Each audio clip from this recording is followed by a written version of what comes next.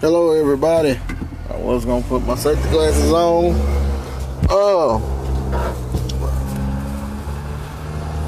Y'all know I like to respond with video so people can have contextual information and so I can show my point of view as well, say it. So now, your brother, first of all, you can't debunk what I'm saying because what I'm saying can be proven. So, first thing first, how's everyone doing today? Shalom out there. First thing first, the brother tried to debunk my 144,000 video that I put out yesterday. From the things that I saw, he was just trying to say that the 144,000 got to be today, blah, blah, blah, this and that. So now, I don't have my regular Bible because I'm transferring information from one Bible to the other one. So I got my new Revised Standard Version, right? But you know, some of the words are going to be off because this is a more modern translation, but it's still going to pretty much say the same. Let's go to Revelations 1 and 4. John to the 7 churches that are in Asia. That's the most important thing right there. John the Revelator, who lived during the Roman Empire, was writing 7 churches in Asia, okay? So, this is vital to understand what Revelation is about. Verse 1, the revelation of Jesus Christ was God gave him to show his servants, which must soon take place. He made it known by sending his angel to his servant John, who testified the word of God and to the testimony of Jesus Christ, even to all what he saw. So John is writing 7 churches, what Jesus said, and these things were soon to take place. So everything from Revelation, everything in Revelation, from chapter 1 to chapter 22 was written to 7 churches in Asia living in the 1st century about things that was going to soon take place. So, what do we need to take from that? It wasn't written to anybody in America. It was written to the people in Asia. We're reading someone's mail about things that they were going to see in the 1st century under the Roman Empire. This has nothing to do with America. Nothing at all. John, verse 4 again. John to the 7 churches that are in Asia. Grace to you. Who was the you? The 7 churches. Okay?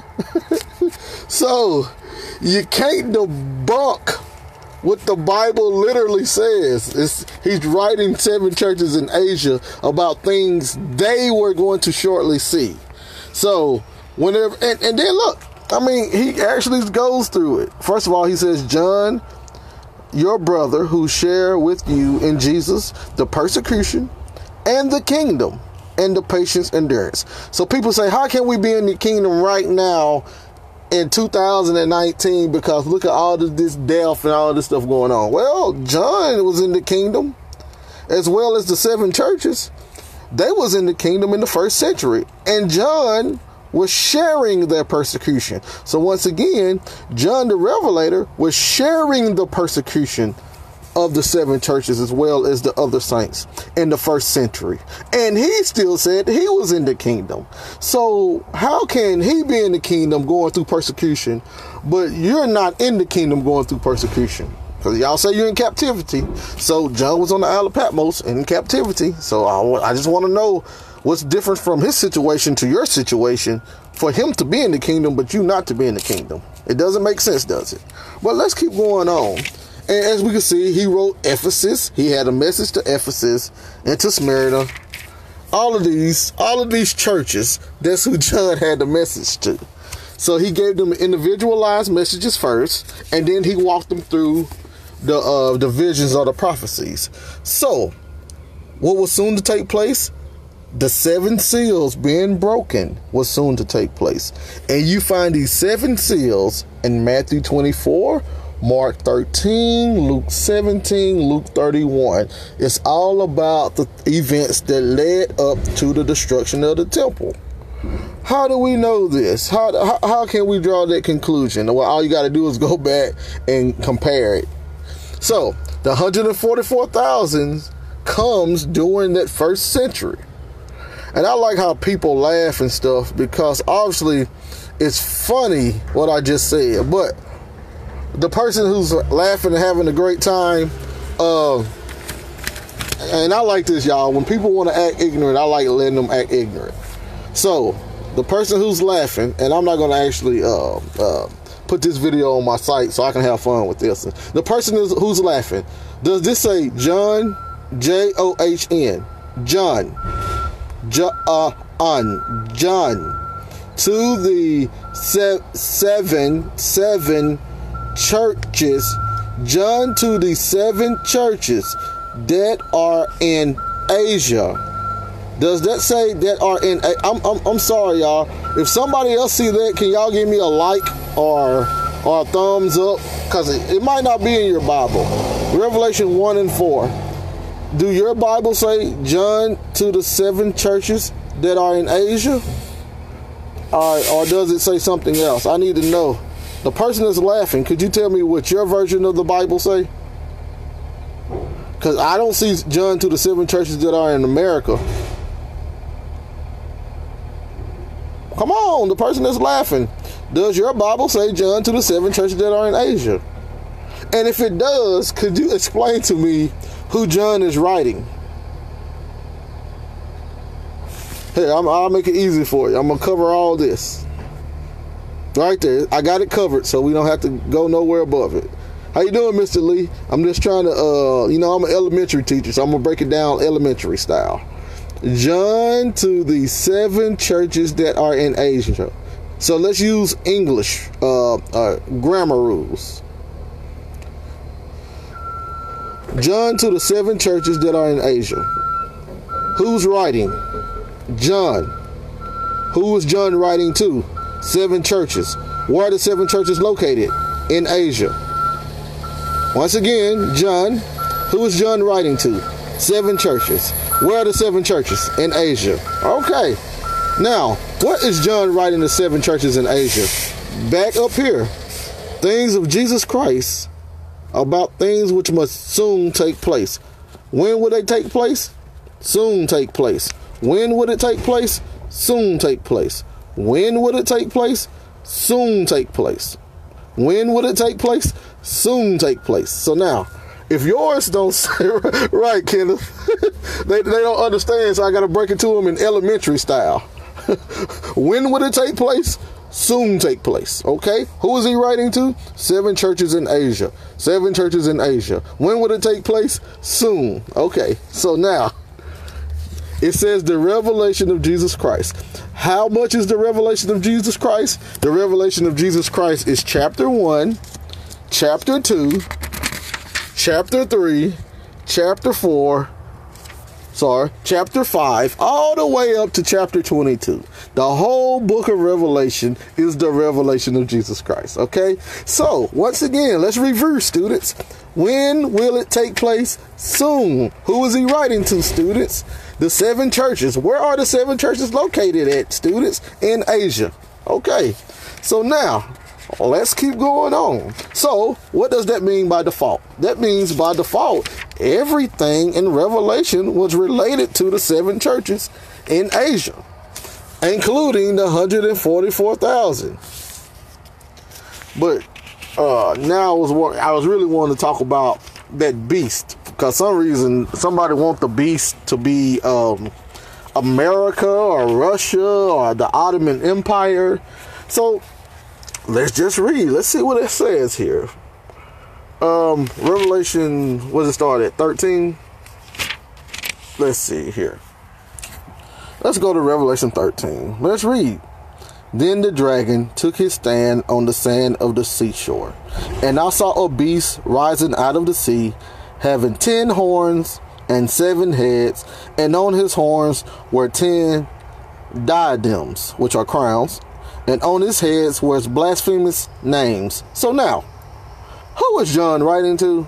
7 churches. Where are the 7 churches at? In Asia. So, do you think the 7 churches in Asia would have understood this beast with 10 horns and 10 crowns and 7 heads.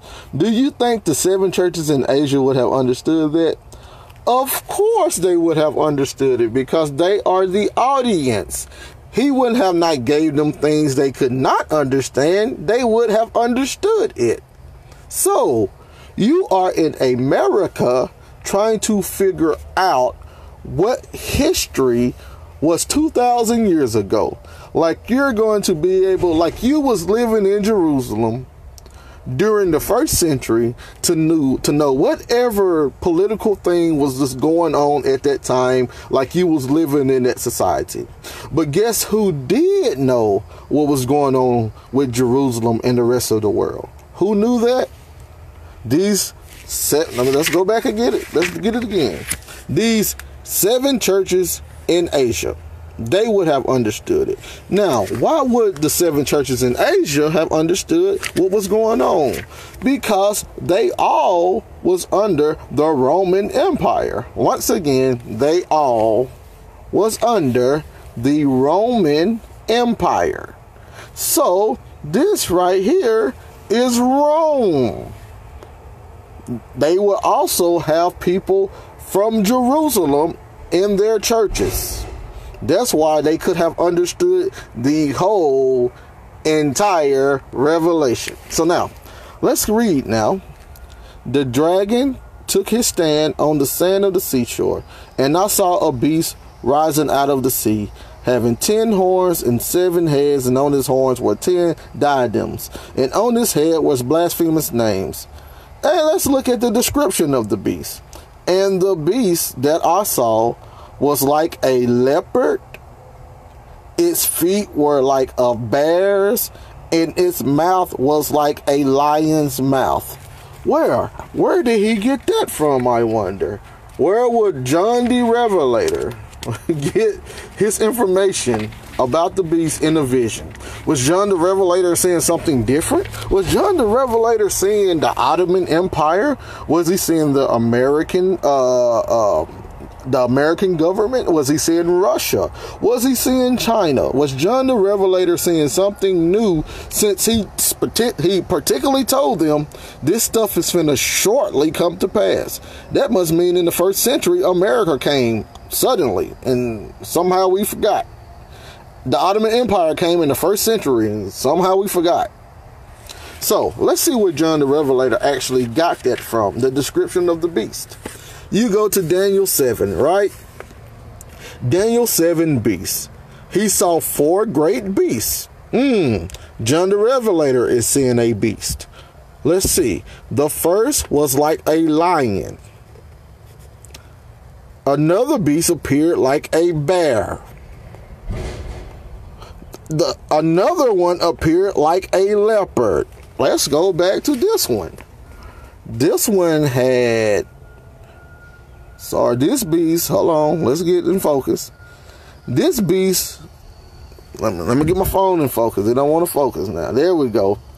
This beast was like a leopard, a bear, and a lion.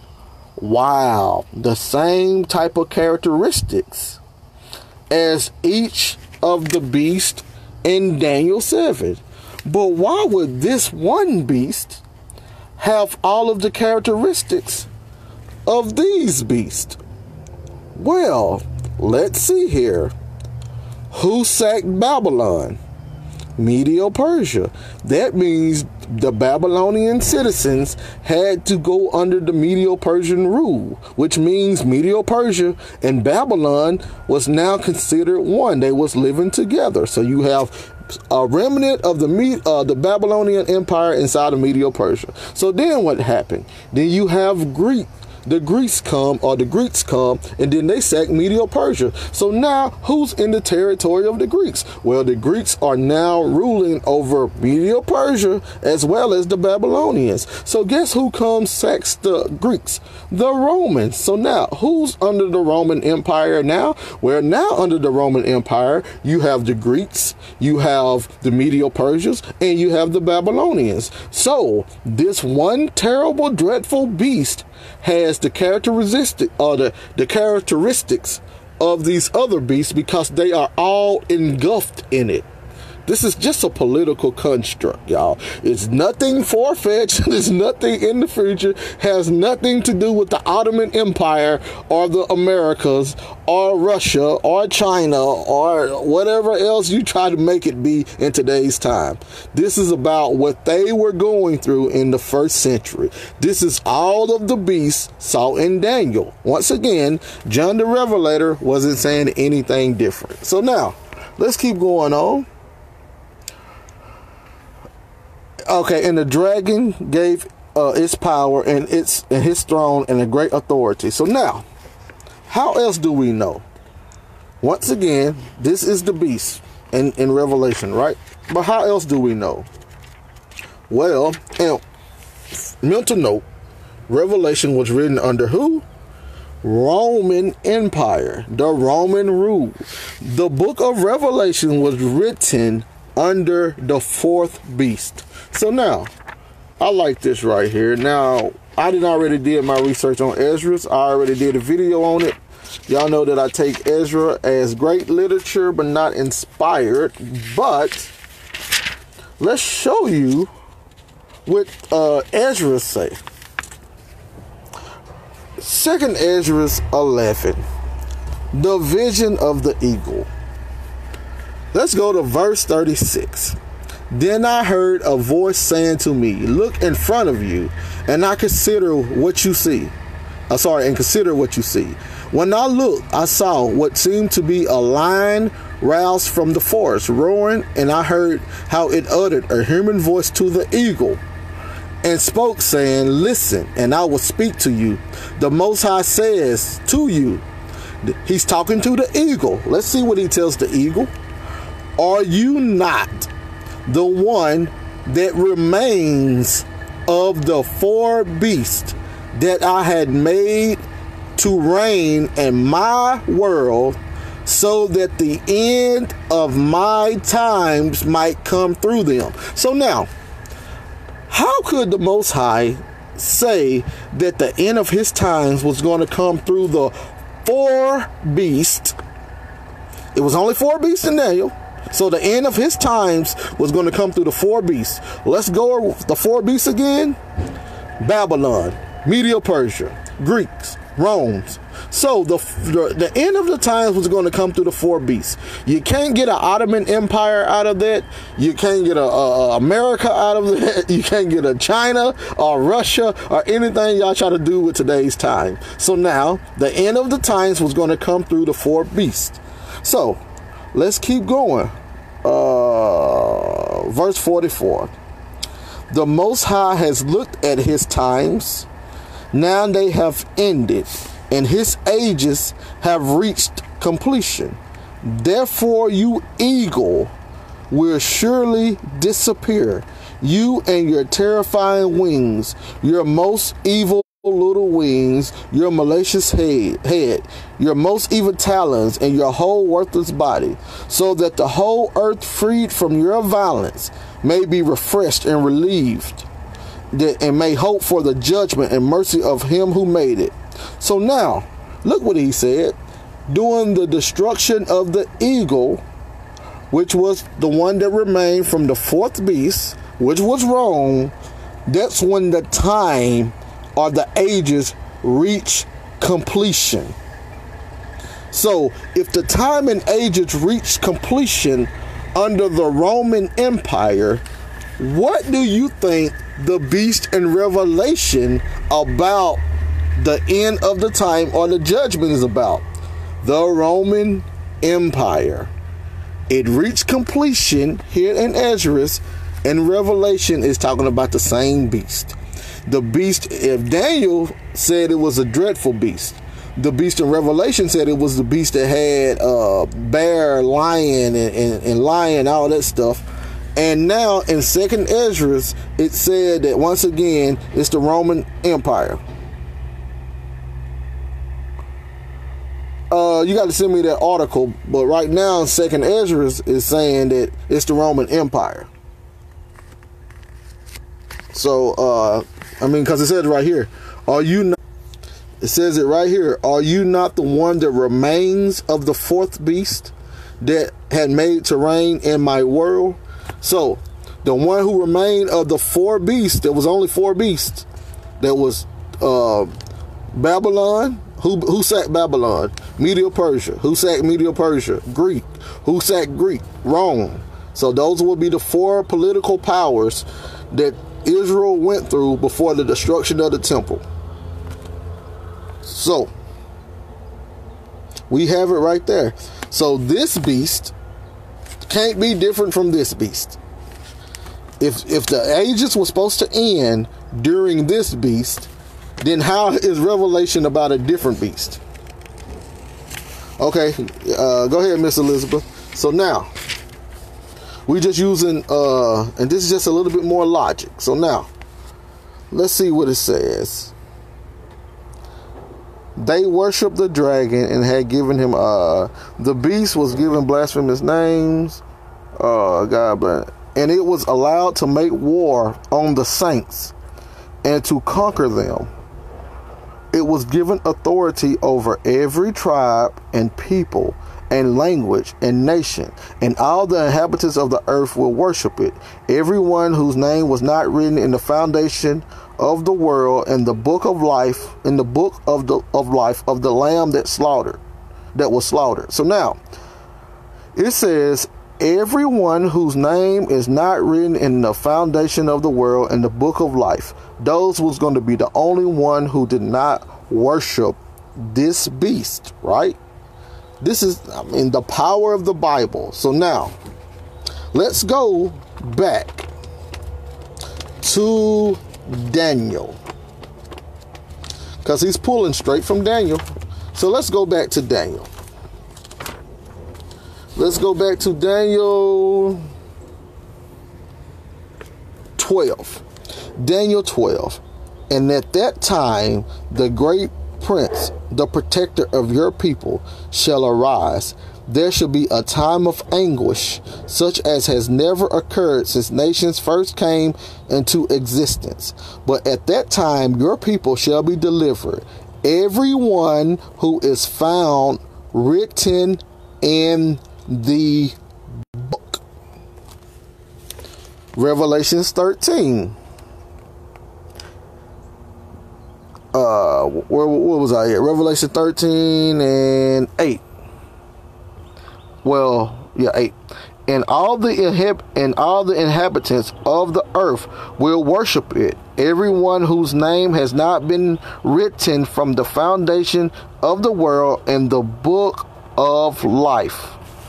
Once again, Revelation 12, everyone who was found written in the book escaped. So now, this is the same book. Revelation 13 and 8. It's the same book in Daniel 12 and 2. So, what do we do to find the event that this is talking about? What event is Daniel 12:1 talking about? Because it goes directly with Revelation 13.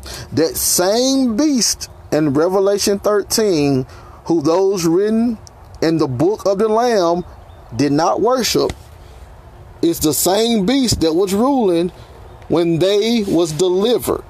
So now, guess why they was delivered? Why was these people delivered, found written in this book? Because they did not worship the beast. This is how you put prophecy together. Okay, so now let's find this event under the fourth beast so we can make a more exact connection. We got to use context clues. Here's the context clues right here. There shall be a time of anguish such as has never occurred since nations first came into existence. So now, let's go to that time of anguish such as has never occurred since the nation first existed. Let's go there. You go to Matthew 24. Matthew 24 and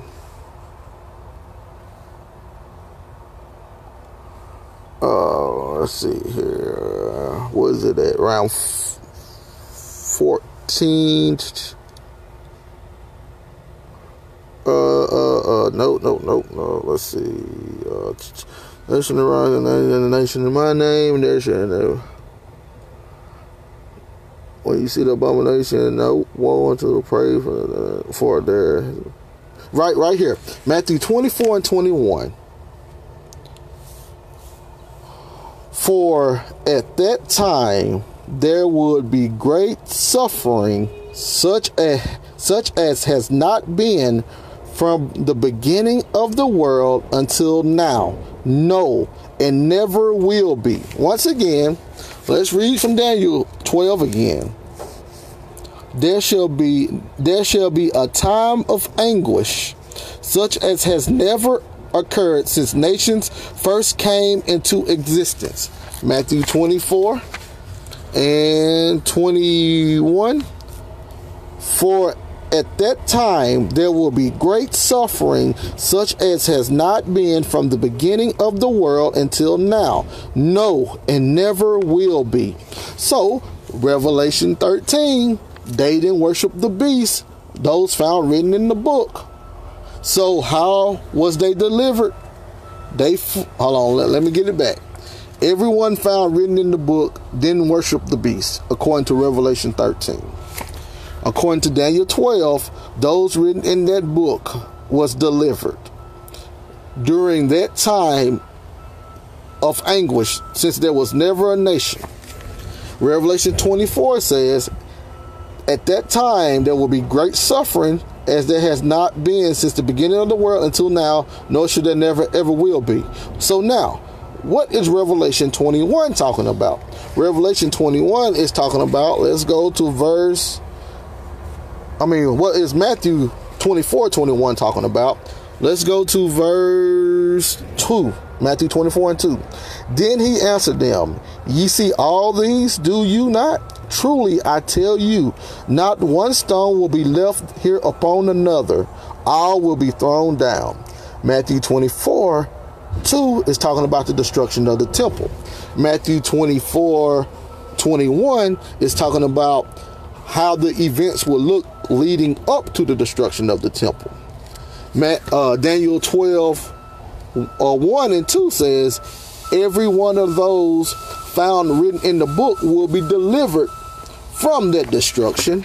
Revelation 13 says that those every one of the names not written from the foundation of the book of the life will be slaughtered.